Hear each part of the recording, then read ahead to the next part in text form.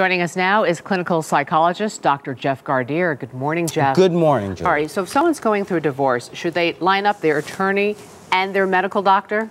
Yes, because we're finding that divorce is so traumatic on the system, on your mind, on your body, that it's important that you consult your physician or even talk to a mental health professional about the stress that you're going through so that you don't become sick. So what's your professional opinion? If you're in an unhappy marriage, is it healthier to stay in that unhealthy marriage or go through a divorce? Well, this study shows that if you are in a toxic marriage, an abusive marriage, a marriage where there's violence, where the two of you just cannot get along, it's best that you get out of it because the health benefits are much better because you're reducing that stress and getting out of that very terrible situation. What does the study say about gender and age? Is it healthier if you're young and you don't know better, you get a divorce? And is it easier on the men or the women? What does it say? Well, about? what this study has said and what other studies have said are that men seem to reap the benefits of being married much more than women as far as their emotional and physical health,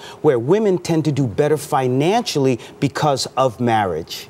Why is that on both ends? Is it because the wife is always telling the husband, don't eat this, go exercise? Like, why do the... Well, that's exactly the point. We find that women do take care of their spouses much better than perhaps men do. So they will tell them, please go to a doctor, because as you know, as men, we are afraid to go get our colonoscopies, our other medical tests, and so on. So the wife, as you've said accurately, is on top of the husband saying, yes, please, please, please get checked out, get healthy, because after all, we need the money. But the guys normally don't like to be nagged that way.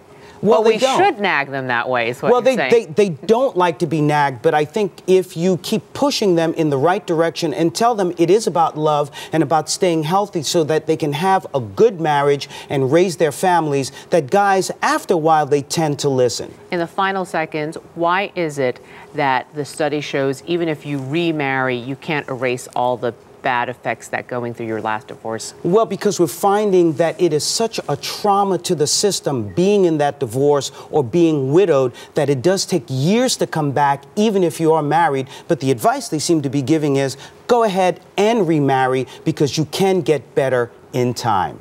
Keep hope alive. Dr. That's Jeff right. Gardere, thanks so much. Always a pleasure. Same here.